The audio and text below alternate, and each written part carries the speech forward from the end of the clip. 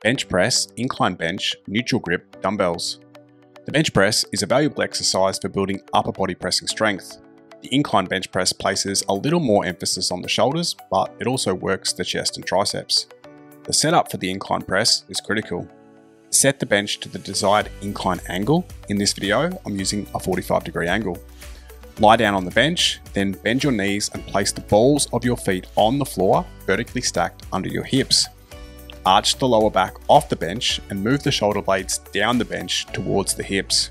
You want to have a strong arch in the lower back, as this setup allows you to increase force production by pushing the balls of the feet into the floor as you press the weights.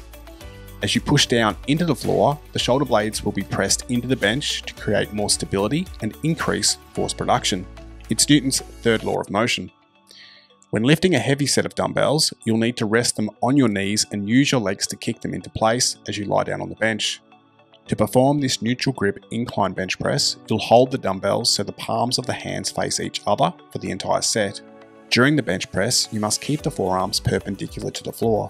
The wrists stay vertically stacked above the elbows.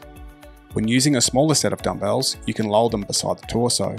When using a larger set of dumbbells, there might be a limitation to the range of motion due to the weight touching the chest or the shoulders. Maintain the arch as you lower the weight. Focus on pulling the elbows down towards the floor.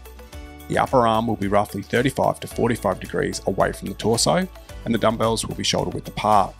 Do not allow the dumbbells to move inside shoulder width. After reaching the bottom position, actively push the feet into the floor as you press the dumbbells. Feel how this creates tension throughout the body and increases the pushing power. Contract the chest and tricep muscles to lift the dumbbells and straighten the arms. Perform the specified number of repetitions at the prescribed tempo. Give it a try and see how you go.